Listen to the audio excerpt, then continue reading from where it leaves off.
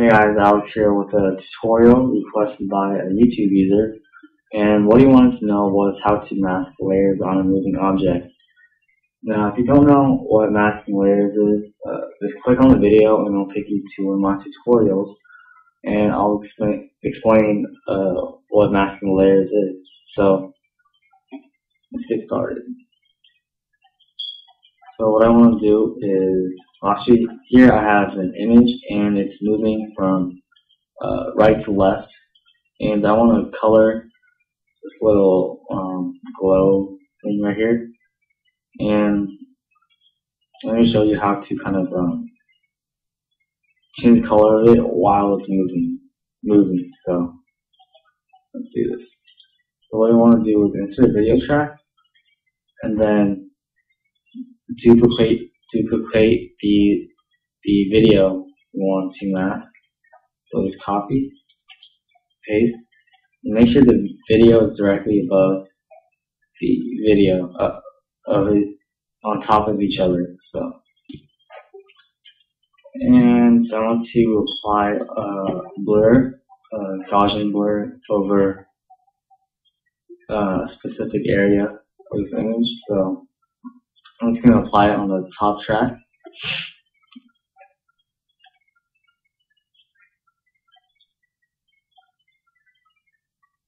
And I only want the blur to be covering the, let's say, the head, and it's basically covering the whole entire video. So I want to change that.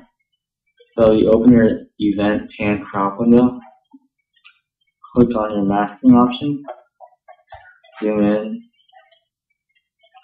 You want to select your anchor creation tool, and you want to mask around the specific areas you want to apply a layer to.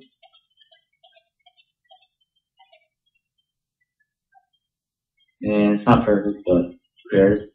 And you see the blur only applies to the top part of the video, and the rest is all